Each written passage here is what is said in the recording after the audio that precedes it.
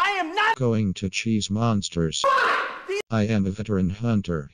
I do not. Use mantles and I can even iframe everything. Fine! But listen, I want easy jewels. Breathe! God, help me! Help me, Rod. Help me! Help you. Help me. Help you. Help me. Help you.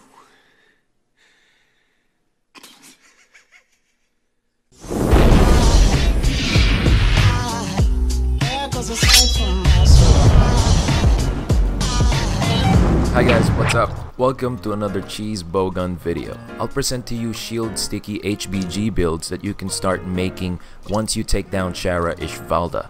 All these builds will have health boost, slugger, earplugs, guard 5, and guard up. Let's see the builds. The first build is a true spare shot setup with Shara Ishvalda's HBG. It's not going to have artillery 5 just yet. It's a good set to play with still once you're new in guiding lands. You won't deal that much damage, but you will be safe. Carry a Farcaster and be prepared to restock every now and then. We are using 4 shield mods for this HBG to control the knockback we get from getting hit, but in turn it gives us a difficult time making use of the status ammos of the gun.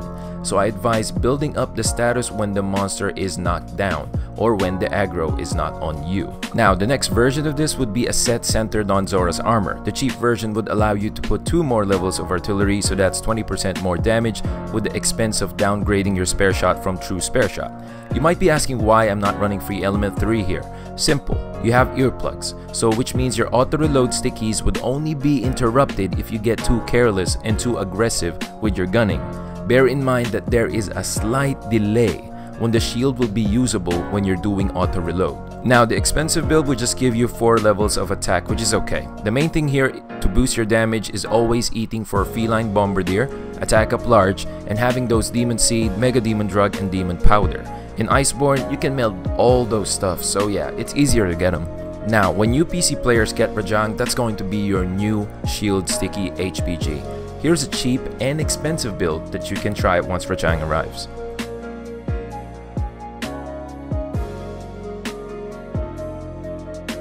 If you will go solo, your Palico is your best friend. The best Palico gadget to complement a shield sticky HBG build is the Shield Spire Palico. Doesn't matter where you hit the monster if you have stickies. Hit zones don't mean a thing.